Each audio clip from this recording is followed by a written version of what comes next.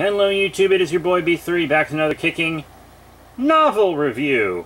Yeah, you know I'm doing the Project Nemesis series, and I should have done this book first, but I didn't actually know it was part of the Project Nemesis series. I thought it was just one of his other works. Island 731. And it's technically the Zero book in the Project Nemesis saga.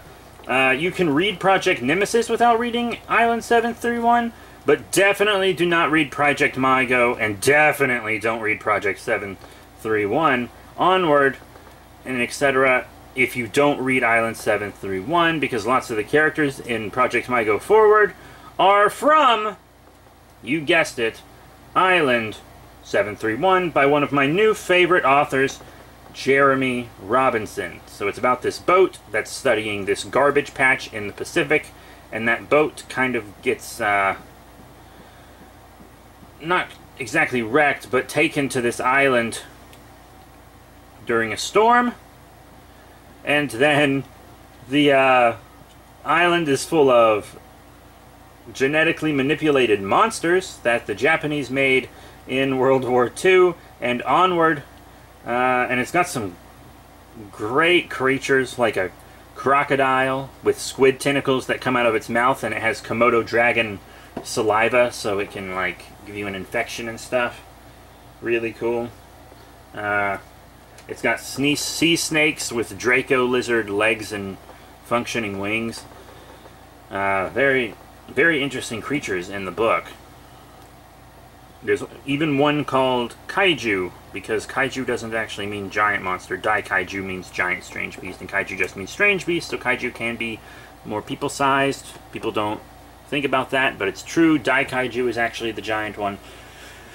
But, it was quite good. Jeremy Robinson is great. I like the relationship. There's like this budding relationship between the male and female leads, and it's not really sexual at all, which I liked. It's a very emotional relationship.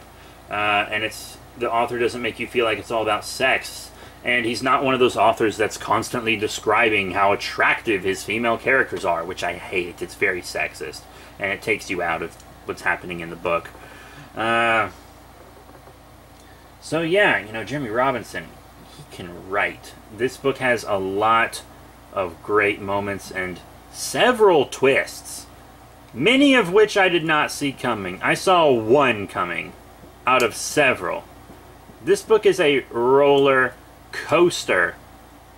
Quite a roller coaster. I read it on my vacation because quarantine and I couldn't do anything. All I could do was drive to my family's beach condo and then just sit in it and order in food. So perfect time to finish a book, right?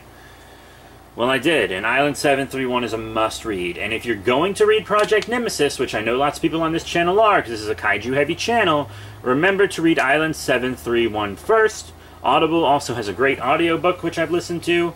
Very, very good stuff.